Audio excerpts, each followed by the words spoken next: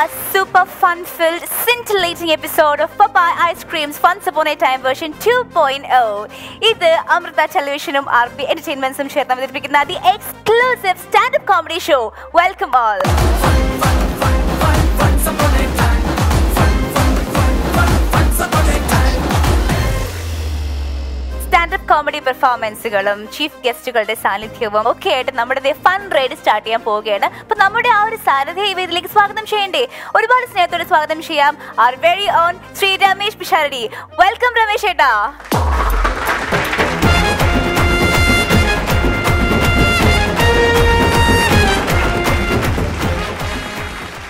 ഊഷ്മളമായ സ്വാഗതം. ഊഷ്മളമായ സ്വാഗതം തിരിച്ചും. കലകി ഫൺസ് അപ്പോൺ എ ടൈമിന്റെ അതിഥികളായി പലപ്പോഴും എത്തിയിട്ടുള്ളത് കൂടുതലും ചിരി എന്ന മേഖലയിൽ പ്രവർത്തിച്ചിട്ടുള്ള ആളുകളാണ്. പഴയ കാലം തൊട്ട് നമ്മുടെ മലയാള സിനിമകൾ എടുത്താൽ മലയാള സിനിമയിൽ എപ്പോഴും ഇച്ചിരി നല്ല ആരോഗ്യവും തണ്ടും തടിയൊക്കെ ഉള്ള ആൾക്കാരെ കണ്ടു കഴിഞ്ഞാൽ അവരെ ഒന്നുകിൽ വില്ലന്മാരാക്കും, അല്ലെങ്കിൽ അവര് വില്ലന്റെ അനുചരന്മാരായിട്ടുള്ള വേഷങ്ങളൊക്കെ കൊടുക്കും. പക്ഷെ ഡയാന ജീവിതത്തിൽ പോയിട്ടുണ്ടാവില്ല. നമ്മുടെ ഷൂട്ടിങ്ങിന്റെ ആവശ്യത്തിനോ അല്ലാതെയോ അല്ലെങ്കിൽ ഡയാന കാണുന്ന പത്രവാർത്തകളിലോ എടുത്തിട്ട് ക്രിമിനൽ എന്ന് പറയുന്ന ക്രിമിനൽസിനെ നോക്കുക. ജയിലിൽ കിടക്കുന്ന ആളുകളായിക്കോട്ടെ പത്രവാർത്തയിലായിക്കോട്ടെ, നിങ്ങൾ ഒരിക്കലെങ്കിലും പോയി കണ്ടവർക്കറിയാം അവിടെയുള്ള ഒരാളുടെയും മുഖം സിനിമയിൽ കാണുന്ന ഇത്തരത്തിലുള്ള വേഷങ്ങൾ ചെയ്യുന്ന ആൾക്കാരുടെ മുഖം പോലെയല്ല. ചെറിയ വള്ളി പോലുള്ള സാധാരണ മുഖമുള്ള വളരെ പാവം തോന്നുന്ന ആൾക്കാരാണ് അവിടങ്ങളിൽ കാണിക്കുന്ന ഇങ്ങനെയുള്ള വിക്രീഡിതകളൊക്കെ കാണിക്കുന്നത്. പക്ഷെ സിനിമയിൽ എന്തുകൊണ്ടോ പണ്ട് തൊട്ടേ നല്ല വില്ലനായിട്ടൊക്കെ കാസ്റ്റ് ചെയ്യുന്ന ആൾക്കാരെ നമ്മൾ കണ്ടാൽ ഭയങ്കര ഒരു വില്ലൻ എന്ന് പറയുന്ന ആളായിട്ടാണ് കാസ്റ്റ് ചെയ്യുന്നത്. എന്നാൽ ഇത്തരത്തിലുള്ള ഒരുപാട് നടന്മാരെ വ്യക്തി ജീവിതത്തിൽ നമ്മൾ പരിചയപ്പെട്ട് കഴിയുമ്പോൾ നമ്മുടെ മനസ്സിലെ വിഗ്രഹം ഉടയുക എന്ന് പറയില്ലേ, അങ്ങനെ ഉടയുന്ന നർമ്മം ഇഷ്ടപ്പെടുന്ന, നർമ്മം പറയുന്നവരെ ഇഷ്ടപ്പെടുന്ന, വളരെ സരസമായി സംസാരിക്കുന്ന, വളരെയധികം മാനുഷിക മൂല്യങ്ങൾക്ക് വില കൽപ്പിക്കുന്ന ഒരുപാട് നല്ല വ്യക്തികളാണ് ഭൂരിപക്ഷം ഇത്തരത്തിലുള്ള വേഷങ്ങൾ കിട്ടിയിട്ടുള്ള ആൾക്കാരും. അതിലൊരാൾ മലയാള സിനിമയിലെ ഒരുപാട് വർഷമായിട്ട് നിറ സാന്നിധ്യമായിട്ടുള്ള ഒരാൾ, നിരവധി നല്ല കഥാപാത്രങ്ങൾ മലയാളിക്ക് സമ്മാനിച്ചിട്ടുള്ള ഒരാൾ, ഈ അടുത്ത കാലത്തായി ഒരുപാട് നല്ല ഹാസ്യ കഥാപാത്രങ്ങളും അതുപോലെ തന്നെ ചെയ്തിട്ടുള്ള ഒരു നടനാണ്. ഏറെ സ്നേഹത്തോടെ, ഏറെ ആദരവോടെ, ബഹുമാനത്തോടെ നമ്മുടെ ഫൺസ് അപ്പോൺ എ ടൈമിന്റെ ഈ വേദിയിലേക്ക് സ്വാഗതം ചെയ്യുന്നു ശ്രീ അബു സലീം.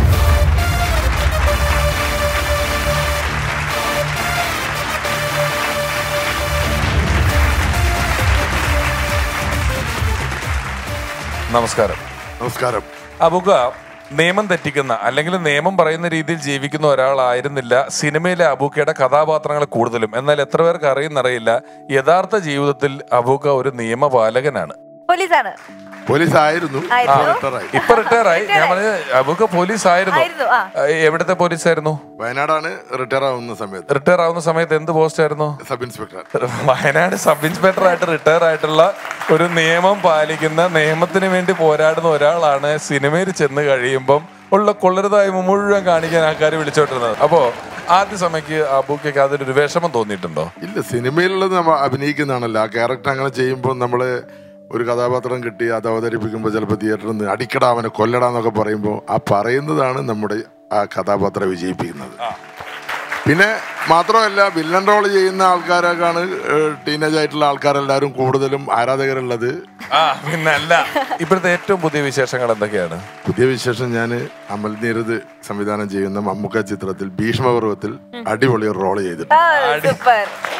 ഞാനായിട്ട് പറയാം, ഞാൻ ഭീഷ്മപർവത്തിന്റെ ലൊക്കേഷനിൽ ചെന്നപ്പോ അവിടെ ആ ഗെറ്റപ്പില് അബൂക്ക ഇങ്ങനെ നിൽക്കുകയാണ്. അത് 80കളിലൊക്കെ നടക്കുന്ന ഒരു കഥയാണ്. ആ കഥയിലെ ഒരു കിഡിലൻ ക്യാരക്ടറാണ് ഭീഷ്മപർവം എന്ന് പറയുന്ന സിനിമ വരുമ്പോൾ നമുക്ക് അബൂക്കയുടെ നമുക്ക് അതിൽ കാണാൻ സാധിക്കുന്നത്. എന്തുമാത്രം തമാശ ഇഷ്ടപ്പെടുന്ന ഒരാളാണ് അബൂക്ക. ജീവിതത്തിൽ മൊത്തത്തിൽ തമാശ ഇഷ്ടപ്പെടുന്ന ആളാണ് ഞാൻ. ഗൗരവവും കാര്യമൊക്കെ ഉണ്ടെങ്കിലും തമാശയാണ് കൂടുതൽ ഇഷ്ടം. ബോഡി സംരക്ഷണത്തിന്റെ പരിപാടി എങ്ങനെയാണ്? ഇപ്പോഴും വർക്കൗട്ടും കാര്യങ്ങളൊക്കെ കൃത്യമാണോ? വർക്കൗട്ട് കറക്റ്റായിട്ട് ചെയ്യുന്നുണ്ട്. അത് വളരെ കാലം മുമ്പ് തന്നെ ഇപ്പോഴും അത് കണ്ടിന്യൂ ചെയ്യുന്നുണ്ട്. ഏത് വയസ്സിലാണ് വർക്കൗട്ട് തുടങ്ങിയത്? 20 വയസ്സിന് ശേഷമാണ് വർക്കൗട്ട് തുടങ്ങിയത്. പക്ഷെ ശരിക്കും എന്താ പറയേണ്ടത്, വളരെ ഫലപ്രദമായ രൂപത്തിൽ ചെയ്യാൻ തുടങ്ങിയത് 22 വയസ്സിലാണ്.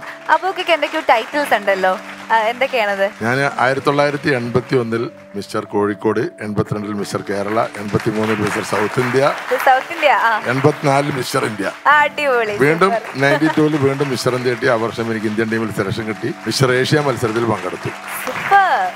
നമ്മള് സിനിമയില് വിദേശത്ത് റോക്കും ശ്വാസനഗറും ഒക്കെ ഒരുപാട് ആളുകള് ബോഡി ബിൽഡിംഗ് അവരുടെ മത്സരങ്ങളിൽ പ്രൈസ് കിട്ടിയിട്ടുള്ള നമ്മുടെ പല മിമിക്രിന്ന് സിനിമയിലെത്തി അങ്ങനൊന്നും അല്ല.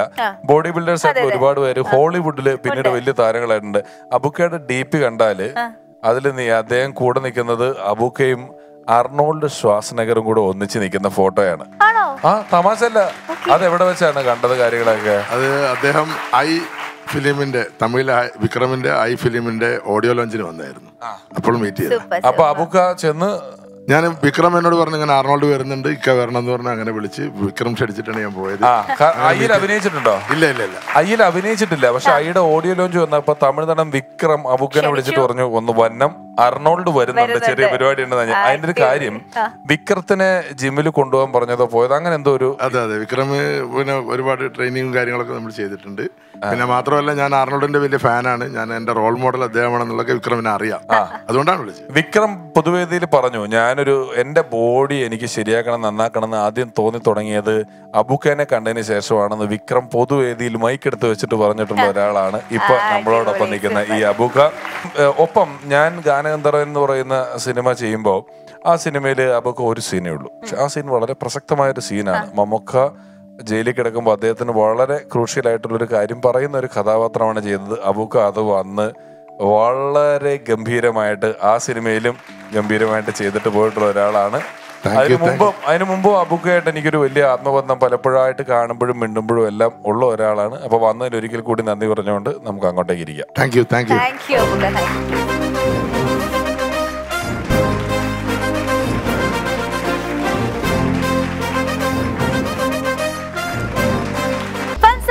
വേർഷൻ 2.0 അടുത്തതായി എക്സലൻസ് അവാർഡ് സെഗ്മെന്റ് ആണ്. ഏകാഭിനയത്തിന്റെയും നർമാവതരണത്തിന്റെയും ഏറ്റവും മികച്ച കാഴ്ചകൾ പ്രേക്ഷകർക്ക് സമ്മാനിച്ച കലാകാരനാണ് ശ്രീ നന്ദകിഷോർ. ഒറ്റയ്ക്ക് നിന്നുകൊണ്ട് ഒട്ടേറെ സദസ്സുകളെ കഴിഞ്ഞ കുറെ വർഷങ്ങളായി പൊട്ടിച്ചിരിപ്പിച്ചിട്ടുണ്ട് അദ്ദേഹം. ഈ അതുല്യ കലാകാരനെ ഫൺസ് അപ്പോൺ എ ടൈം വേർഷൻ 2.0 വേദിയിലേക്ക് സ്നേഹപൂർവ്വം സ്വാഗതം ചെയ്യുന്നു ശ്രീ നന്ദകിഷോർ.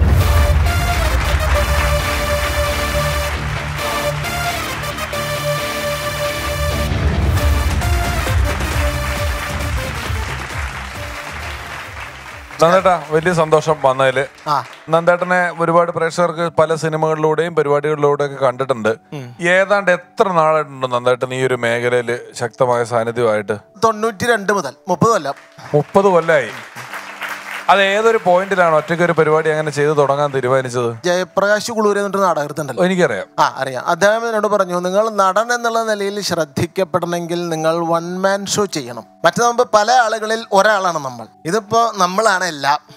അതുകൊണ്ടാണ് ഞാനൊന്നും അങ്ങോട്ട് ശ്രദ്ധിക്കപ്പെട്ട് കളയാം എന്ന് വെച്ചിട്ട് ഞാൻ അങ്ങോട്ട് തുടങ്ങിയതാണ്. 92 ജൂൺ 1 കോഴിക്കോട് ടൗൺ ഹാൾ എന്റെ പേരിൽ വാടകയ്ക്ക് എടുത്ത് 92 ഓഡിറ്റോറിയം വാടകയ്ക്ക് എടുത്ത് ഞാൻ എന്റെ പേരിൽ വാടകയ്ക്ക് എടുത്തു. ആരാ വാടകയ്ക്ക് എടുത്തത്? കോർപ്പറേഷൻകാർ ചോദിച്ചു ആരാ വാടകയ്ക്ക് എടുക്കണ? ഞാനാണ് നന്ദകിഷോർ. അപ്പൊ അവരാ കണ്ണുപിൽ പല സംഘടനകളൊക്കെ എടുക്കാറേ. എന്നിട്ട് ഞാൻ കോഴിക്കോടുള്ള പത്രക്കാരെയൊക്കെ ക്ഷണിച്ച് ഒരു പരിപാടി നടത്തി. അത് നന്നായി. കേരളത്തിലെ എല്ലാ പത്രവും ഇംഗ്ലീഷ് പത്രങ്ങളും ഉൾപ്പെടെ അതിനെപ്പറ്റി ഇയാളെ പോലെ ഒരു കേമൻ ലോകത്ത് ഇല്ലാതെ കൊണ്ട് എഴുതി. സിനിമ ആദ്യത്തെ വിനയപൂർവം വിദ്യാധരൻ. ഞാൻ വളരെ വിനയപൂർവം സിനിമയിലേക്ക് വന്ന ഒരാളാണ്. അന്നേരം ഏറ്റവും പ്രചാരം കിട്ടിയ വേഷം ഏതാണ്? കസ്തൂരിമാനിലെ അച്ഛന്റെ വേഷം. അതെ, കസ്തൂരിമാനിലെ പ്രിൻസിപ്പൽ അച്ഛൻ, സ്കൂളിലെ പ്രിൻസിപ്പൽ അച്ഛൻ ഗംഭീരമായിട്ടുണ്ടായിരുന്നു.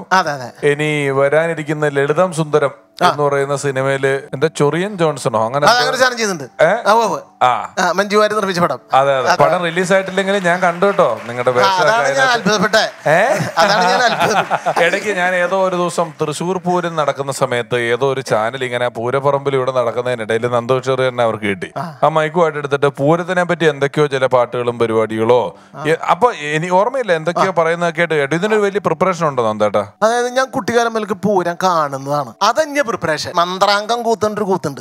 ഇട്ടിയാറാണൻ കാപ്പട്ടശാസ്ത്രം പഠിക്കാൻ പുറപ്പെട്ടു. അപ്പൊ 4 അടിസ്ഥാന പ്രിൻസിപ്പിളുകൾ കാപ്പട്ടശാസ്ത്രത്തിന്റെ. സർവഥാ പരദ്രവ്യം അപഹർത്തവ്യം, അല്പം വാ ബഹുവാ ജ്ഞാത്വാ വാ ജ്ഞാത്വാ വാ തത്ര വിരോധനം ആതുര വിപിതര വിശിരച്ഛേദനം ഗുര്യാൽ. ഇതാണ് 4 പ്രമാണം. മലയാളം പറയാം. സർവഥാ പരദ്രവ്യം അപഹർത്തവ്യം. ഏത് വിധത്തിലും മറ്റുള്ളവന്റെ കാശ് കക്കണം. അല്പം വാ ബഹുവ, കുറച്ചുള്ള വെച്ചാലും കക്കണം. അതിൽ APLകാരൻ്റെതും കക്കണം, BPLകാരൻ്റെതും കക്കണം. കക്കണം എന്നുള്ളത് ഉറപ്പാ. ജ്ഞാത്വാ അജ്ഞാത്വാ, അറിഞ്ഞിട്ടായാലും കക്കണം, അറിയാണ്ടായാലും കക്കണം. അത്ര വിരോധിന മാധുര വിവിധ വിശിരച്ഛേദനം കുരിയാൽ കക്കാൻ തടസ്സം നിൽക്കുന്നത് സ്വന്തം അമ്മയായാലും അച്ഛനായാലും അവന്റെ തലവെട്ടണം. ഇപ്പൊ നടക്കുന്നില്ലേ? ഹനുമാൻ ഉണ്ടല്ലോ, എങ്ങനെയാണ് കൂത്തുകാരൻ ഹനുമാൻ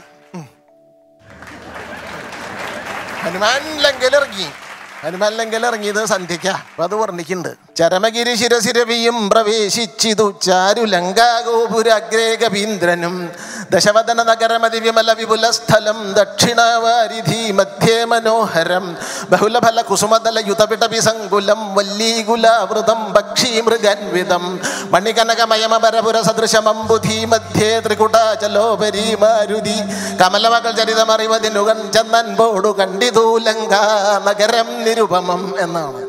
ഇത് മലയാളമാണ്. ഇതിങ്ങനെ കൃത്യമായിട്ട് പറഞ്ഞു പഠിച്ചാലേ നമ്മുടെ നാക്കുകൾ ഇങ്ങനെ നല്ലോണം ഓടിയും നന്നായിട്ട്. അതായത് ഇതൊക്കെ ശരിക്ക് നമ്മൾ മലയാള ഭാഷയെ കുറിച്ച് ഉള്ള പരമ്പരാഗതമായിട്ടുള്ള അറിവ്, മലയാള ഭാഷയിലെ നമ്മുടെ നൈപുണ്യമാണ് കാണിക്കുന്നെങ്കിലും പിള്ളേർ ഇത് കോമഡിയാന്നും പറഞ്ഞ് കേട്ടോണ്ടിരിക്കുന്നത്. കോമഡി പരിപാടിയാണല്ലോ. അങ്ങനെ ജ്യോതിഷത്തിൽ 12 കൂറാത്ര.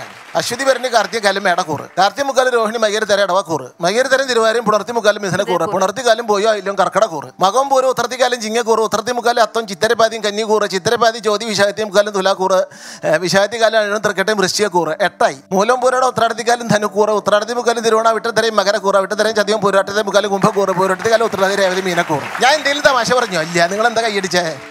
പെർഫോമൻസ് കണ്ടിട്ടാണ്. അല്ല, തമാശ ഇല്ല, പറയുന്നത് തമാശയാവണം. പെർഫോമൻസ് ആണ്.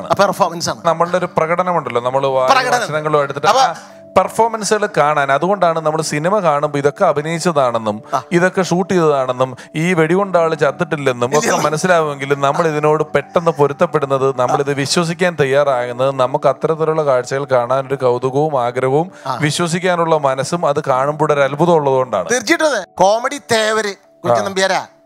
അദ്ദേഹം കോമഡിയുടെ മാത്രം തേവരല്ല, താളം, രാഗം, കവിത, ഇതിന്റെയൊക്കെ തേവരാ.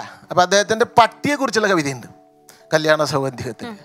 ബബ്ബുരയ്ക്കുന്ന വമ്പനും നല്ല വെറുമ്പൻ കളുമ്പനും മുണ്ടനും നീളനും ചാത്തനും കുഞ്ഞനും പാണ്ടൻ വറണ്ടനും ചാടി മൂക്കത്തു കടിക്കുന്ന വെള്ളവും കുക്കുടത്തെ പിടിച്ചിടുന്ന കള്ളനും ദുഷ്കരം മുഷ്കരനും മുറിവാലനും ഒക്കെ ഞെട്ടിച്ചുടൻ ബബ്ബഭം എന്നൊരു ശബ്ദമാക്കാടകത്തൊക്കെ പരന്നുതേ എന്നാണ്. നന്ദകിഷോറിന്റെ അല്ല, ആരെയാണ്? നന്ദകിഷോറിന്റെ ഒരു കവിത ഞാൻ ചെല്ലാം. അതാണ് വികട സരസ്വതിയെ വന്ദിക്കുന്നതാണ്. ചില്ലി ചിന്നി ചിന്നി ചിന്നി ചിന്നി ചിന്നി നൂപുരമണിനാദത്തോടെ വികട സരസ്വതി നടനം ചെയ്യും ഫലിതക്ഷത്ര തിരുനടയിൽ വിളക്കുവെച്ചു ഹാസ്യാഞ്ജലിയ തിരുവാദങ്ങളിൽ അർപ്പിക്കാൻ കൊതിയുണ്ടേറ്റം കനിയണമമ്മേ രസിക ശിരോമണി ചിരിയമ്മേ. ഇത് നന്ദേശ്വറിന്റെയാ. അന്ന് കോഴിക്കോട് ഓഡിറ്റോറിയം എടുത്തിട്ട് കാണിച്ച പരിപാടി എന്തായിരുന്നു ശരിക്കും? അത് തമ്പൂരി ഫലിതങ്ങളാണ്. അത് ഇപ്പൊ ഉദാഹരണം എന്താ വെച്ചാൽ 2 തമ്പുരിമാർ ഇരുന്ന് മുറുക്കി സംസാരിക്കുക. തീവണ്ടി വന്നിട്ട് എത്ര കാലമായി ചോദിച്ചു. 60 കൊല്ലായി. കമ്പാർട്ട്മെന്റ് കണ്ട ഒരു 600 കൊല്ലത്തെ പഴക്കേണ്ടത്.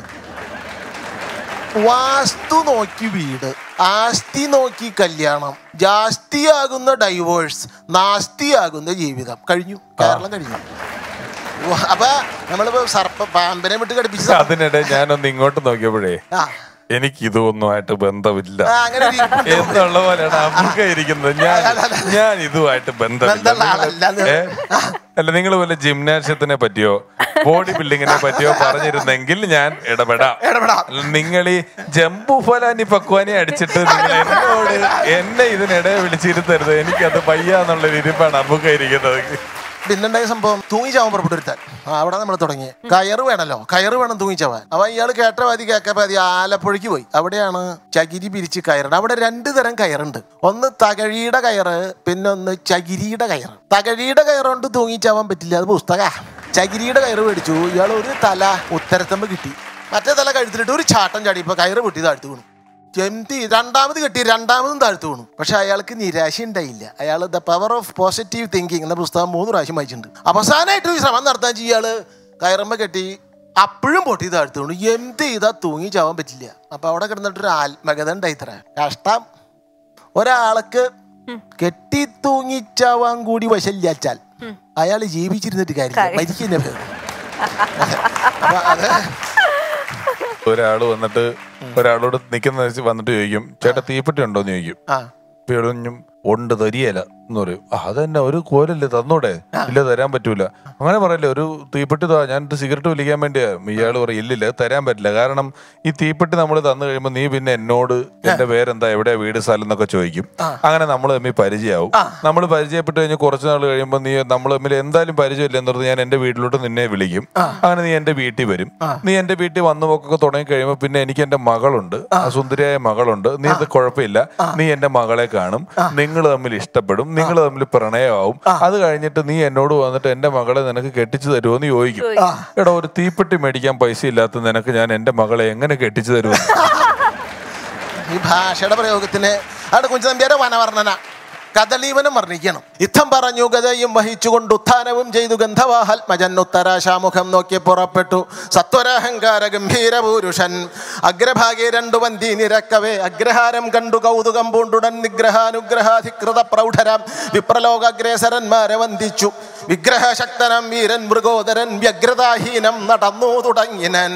ഉഗ്രമം കാനനം തന്നീലകമ്പുക്കു ദുർഗ്രഹ ക്രൂരധീരാകാര പുരുഷൻ നക്ഷത്രമാർഗത്തിലെത്തി കിളർന്നു ഒരു വൃക്ഷങ്ങൾ കണ്ടുടൻ വിസ്മയിച്ചിടിനൻ. ലക്ഷകോടി അർബുദം ധൂളീപരാർത്ഥവും ലക്ഷീകരിക്കയിൽ എണ്ണിത്തുടങ്ങിയാൽ താലന്തമാലവും നക്തമാലങ്ങളും സാലം രസാലവും ഹിന്ദാലജാലവും അർജുനം കേസരം നീലം പലാശവും സർജകം ഖർജുരം കാരസ്കരങ്ങളും ചൂതംബനാസവും ചിംബികാചമ്പകം മാതുലൂകങ്ങളും മാഗന്ധവൃന്ദവും പുന്നാകനാഗ പ്രിയാളദ്രുമങ്ങളും പിന്നെ ബഗൂളങ്ങൾ പൂപ്പാതിരികളും കശ്വത്ഥജാലം കപിത്തദ്രുമങ്ങളും ശശ്വത്തണലുള്ള പേരാൽ സമൂഹവും ഈട്ടിയും തേക്കും തിലകദ്രുമങ്ങളും ചോട്ടിൽ പതിക്കും ചുഴലി വൃക്ഷങ്ങളും അത്തിയും ഇത്തിയും പിന്നെ പരുത്തിയും പൂത്തലഞ്ഞീകൃത മാലജാലങ്ങളും മന്ദാരകുന്ത കുരണ്ടഷണ്ടങ്ങളും കന്തരാളങ്ങളും കാട്ടുപുഷ്പങ്ങളും തിന്ത്രണീ വൃക്ഷങ്ങൾ വംശദ്രുമങ്ങളും ലന്തവൃക്ഷങ്ങളും ജംബൂകദംബവും ഒരു വർണ്ണനയുമാണ്.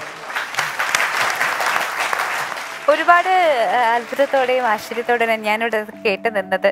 എന്നാലും ഒരുപാട് സന്തോഷം.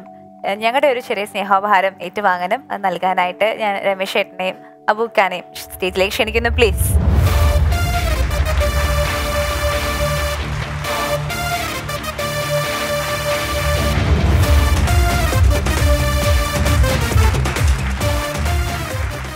അബൂക്ക, രണ്ടുപേരും അബൂക്ക പറയൂ ആദ്യം. ഒരു പ്രകടനം നമ്മൾ കണ്ടതല്ലേ? ഒന്നും പറയാനില്ല. ഞാൻ നേരത്തെ ക്വസ്റ്റ്യൻ പേപ്പർ കിട്ടിയ കാര്യം പറഞ്ഞ മാതിരി തന്നെയാണ്. കേട്ടിട്ട് പഠിക്കുന്ന കാലത്തുള്ള കാര്യങ്ങളൊക്കെയാണ് ഓർത്തുപോയത്. എന്നിരുന്നാലും ഇത്രയൊക്കെ മനസ്സിൽ വെച്ചുകൊണ്ട് അല്ലെങ്കിൽ മനഃപ്പാടമാക്കിക്കൊണ്ട് ഇത് പറയാൻ കഴിയുന്നത് വലിയൊരു കഴിവാണ്. ഉറപ്പായിട്ടും ചിലല്ലോ അദ്ദേഹം വൺ മാൻ ഷോ ചെയ്തത് ഒരു വെറുതെ അർത്ഥമില്ലാതെയല്ല. അദ്ദേഹത്തിന് ആ കഴിവുള്ളത് കൊണ്ട് തന്നെയാണ് വൺ മാൻ ഷോ ചെയ്തിട്ട് അദ്ദേഹം ഈ നിലയിലെത്തിയത്. അതെ, ശ്രീ നന്ദകിഷോറേട്ടൻ നമ്മളോടൊപ്പം ഇന്ന് ഈ എപ്പിസോഡിൽ എത്തുമ്പം എനിക്ക് അദ്ദേഹത്തെ പരിചയമുണ്ട്. എൻ്റെ വീണ്ടും ഗാനഗന്ധർവൻ എന്ന് പറയുന്ന സിനിമയിൽ അദ്ദേഹം ഒരു വേഷം ചെയ്തിരുന്നു. അദ്ദേഹം ചെയ്ത സിനിമയിലെ വേഷങ്ങളിലോ അദ്ദേഹം ഇതിനു മുമ്പ് നമ്മൾ ടെലിവിഷനിൽ അങ്ങിങ്ങായി കണ്ടപ്പോഴോ ഒന്നും മനസ്സിലാക്കിയതിനപ്പുറം ഒരുപാടുണ്ട്. ചില ടൈറ്റാനിക് ചെന്നിടിച്ച മഞ്ഞുമല പോലെയാണ് നന്ദകിഷോറേട്ടൻ. കടലിന്റെ മുകളിൽ ഒരു അല്പമേ കാണിച്ചിട്ടുള്ളൂ, കടലിനടിയിലേക്ക് വിശാലമായിട്ട് പടർന്ന് പന്തലിച്ച് കിടക്കുകയാണ്. അത്രയും കാര്യങ്ങൾ നന്ദേട്ടൻ അറിയാം. ഞങ്ങളുടെ ഇവിടെ എത്തിയതിന് വലിയ സന്തോഷം. ഞങ്ങളുടെ ഭാഗം ഒരു ചെറിയ ആദരവ് ഏറ്റുവാങ്ങുന്നു.